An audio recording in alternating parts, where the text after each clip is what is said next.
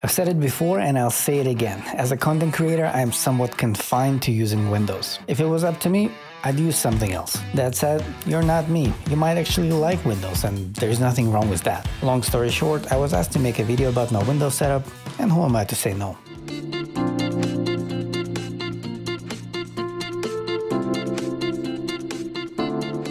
Hey, Vlad here from devinsideyou.com. Welcome to another video. If you're new here, you should know that this is mostly a Scala channel. However, often I make videos about all kinds of software development related topics, so you might want to look around. Maybe you'll find something that you like. Cool, so as already mentioned, I was asked to show how I set up my Windows boxes. I set up a new box every 4 to 5 years, and the time came, and so I just finished building a new PC. I'm old though, so no RGB. Anyways, once I finished building it, I installed Windows 11 for the first time actually. I activated my license, I made sure that there are no updates to install, and then I installed OBS and started a several hour long recording session, a speed montage of which you will see right after the message from our sponsors, scalajobs.com and rustjobs.dev. Check out the links in the description below if you're looking for a job. This video is also brought to you by awesome people like yourself who support me on platforms like Patreon, GitHub sponsors, or by joining the YouTube membership program.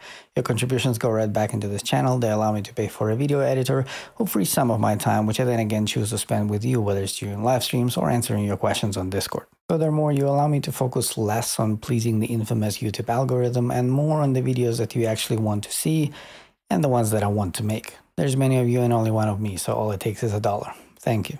Alright, now I recorded my entire setup, and then I watched it, rearranged a thing or two, and I came up with 10 steps for how I set up my Windows boxes. Before we get to them, please be aware that I never develop on Windows. First it was VMs, now it's WSL, and who knows, maybe I'll go back to VMs. The point is, I never developed directly on Windows. I used to be proud of the fact that I don't even have Git installed on Windows, but I use VS Code to remotely connect to WSL, and the Git lens extension had been complaining all the time that I didn't have Git installed, and so eventually I gave in and I installed Git on Windows. In fact, the only 3 things that I have installed on Windows that are at least adjacent to software development are Git, VS Code, and Westterm. Westterm being an awesome terminal emulator that I already made a video about. Be sure to sync your VS Code settings with a built-in settings sync, and be sure to sync your .dot files with a tool of your choosing. I usually prefer GNU Stove, and in the past I made a video about it, and also I made videos about the Nix Home Manager. And when I find time, I'll check out the awesome cross-platform .dot file syncing tool called Chasmoy, and then I make a video about it. This actually brings me to the first couple of things that I do on Windows. And by the way, the normal speed recording of my setup is also here on YouTube. The link is down in the description. Windows 11 forces you to log in with the Microsoft account, and even though there is a plethora of videos online where people show you how to disable that, I don't consider myself a data privacy warrior, and so I just signed in. That said, once it was all installed, one of the first things that I did was go into the settings and switching to my local account.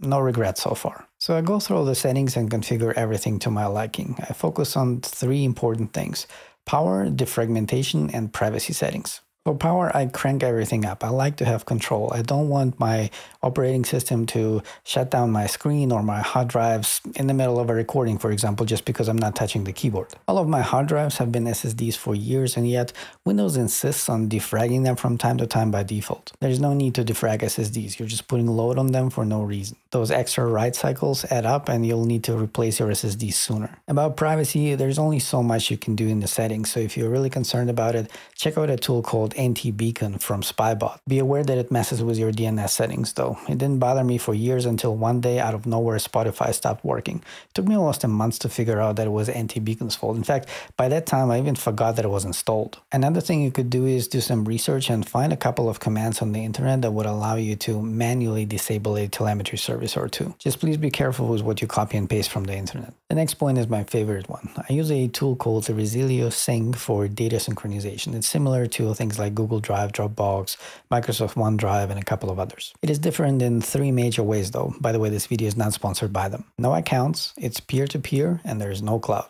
And if you want cloud, just don't turn one of your peers off. All of those means that there are no data privacy concerns, the speed is awesome due to peer-to-peer, and there are no bandwidth or space concerns because all of your data is on your computers and on your networks. Oh, and did I mention that it's free?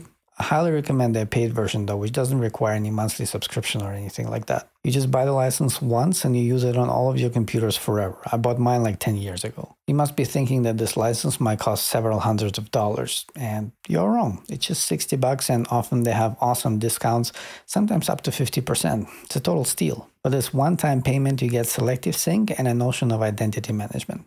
Totally worth it. In fact, I should talk to them. Maybe they'll sponsor a video or two. Alright, now the reason I spend so much time talking about it is because whenever I'm on Windows, I prefer portable tools, and guess what? They're all Nvidia sync. One of them is, for instance, Western, and so I don't even need to worry about syncing its settings because its settings are there in the same sync folder right next to the exe. So one of the first things I do on a new box is I install Resilio Sync and start syncing literally hundreds of gigabytes of my own stuff. This will take about an hour, even though it's syncing locally from a laptop that is sitting right next to it. I'll be honest, it's much better at syncing several huge files as opposed to thousands of little ones, which brings me to this little trick I use. I maintain a couple of folders which contain shortcuts to programs. I put them on a path so that I can quickly access them. It's similar to Spotlight or Alfred on Macs, and there are also tools for Linux and Windows, but the big difference is that what I do is not search-based, and so it's much quicker. There's no guessing. I need to type exactly the shortcut that I chose for the associated program. For instance, WD starts the WSL distribution for Dev-Inside-You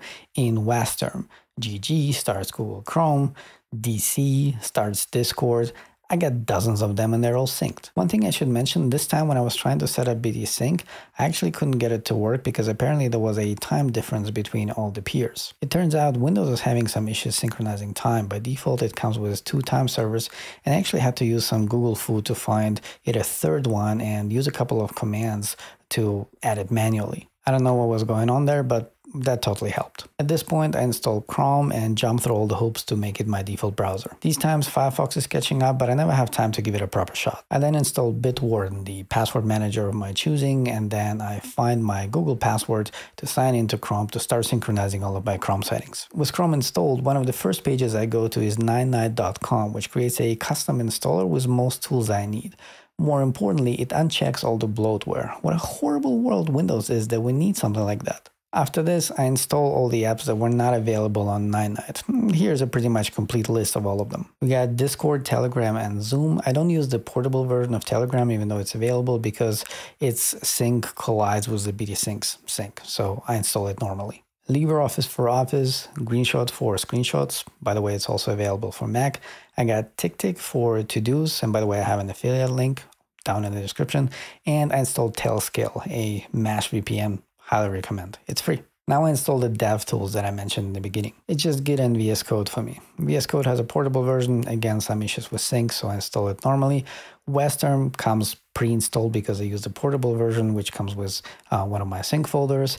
I do need to install a custom font though, and I use the nerd font version of Fira code. Cool, let's talk about observability. I don't know about you, but I prefer to have my monitoring tools in the taskbar only. I use Traffic Monitor for network speed, Core Temp and GPU Temp for CPU and graphics card's temperature, and I use taskbar monitors for CPU, RAM, and disk load. All the links are down in the description. Now that my Windows is set up for normal use, I can focus on my dev environment. This is where I import my WSL backups. Guess where they were all this time?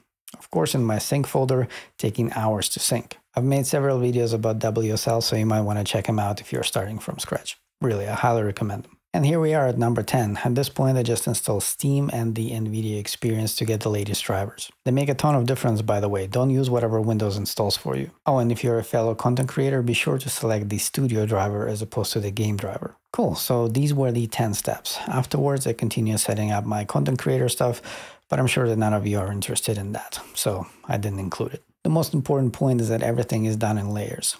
Settings, regular apps, dev apps, content creator stuff. There are some links in the description to the tools that I mentioned, and if you know about some cool tools, please let me know. I love tooling. I hope you enjoyed this video. Check out the previous one, and I see you in the next one. For now, as always, it's been Vlad from DevInsideYou.com. Don't forget to like this video if you did, subscribe if you want to improve the developer inside you, and if you wish to contribute to tech education, please consider doing so on Patreon, GitHub sponsors, or by joining the YouTube membership program by clicking the join button below and watch my videos before everyone else. And most importantly, take care.